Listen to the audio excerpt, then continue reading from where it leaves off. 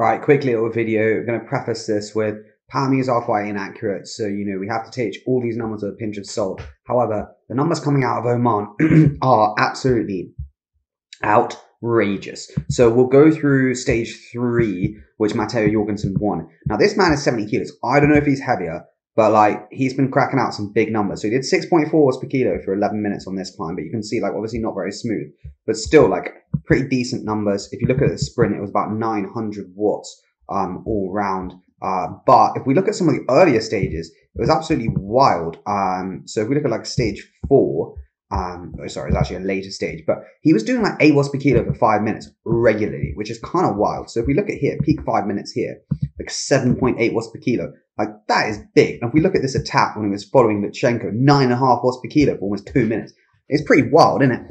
The VAM is kind of it does seem reasonable. 2,500 VAM, 11%, could kind of believe that. This one as well, it kind of is okay, 6.4 for 11, good, but not thermonuclear. But if we look at the 30-second sprint, he did 900 watts at the end of it, which is kind of wild. And obviously not super flat. But the creme de la creme, the biggest numbers the man did, was on the last stage.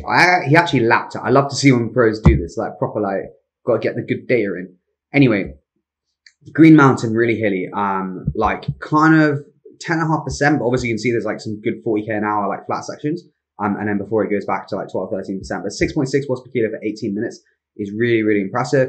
And also because that's 460 watts. And this is the thing, is let's say you're a small GC boy, let's say you're 52 kilos. You can, okay, I know it's steep, but 18k an hour, you're probably going to have to crack out 6.8 to keep up with this. And you might say, Charlie, 6.6 for 18, is that right? Now, it's a good question. I'm kind of skeptical. I reckon it could be a bit lower. Just, on the sensations of that seems very high. And also it's not super smooth. If we look at this last part, they were messing around and still doing 6.9. And this is a big attack, 820 watts for 40 seconds. However, we can go on to Rain Padonet's ride, and he does 6.7 for 18.5 minutes, 440 watts. And you kind of 0.1 watts per kilo more, 20 watts, kind of makes sense. So you look at how hard the last part was, 6.8 watts per kilo.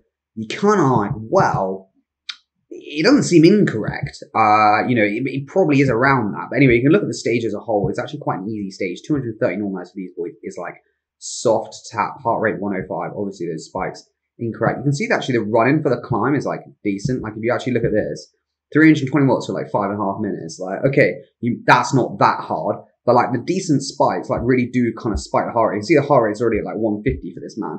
I reckon his max is probably, it's max 170. So it's decent effort before you get to the climb. However, the reason why Tour of Oman is kind of good to see is because you can see the historical climbing times. So you look at Thibaut Pinot. He got punted for 50 seconds in 8 years. That's pretty wild. If we go on Pro Cycling Stats, we go on Tour of Oman, we can have a look at 2015 and see the deal. Because I reckon Pinot, if we go on stage, oh no, stage is going to be all wrong, sad. Here we go, Green Mountain, stage result.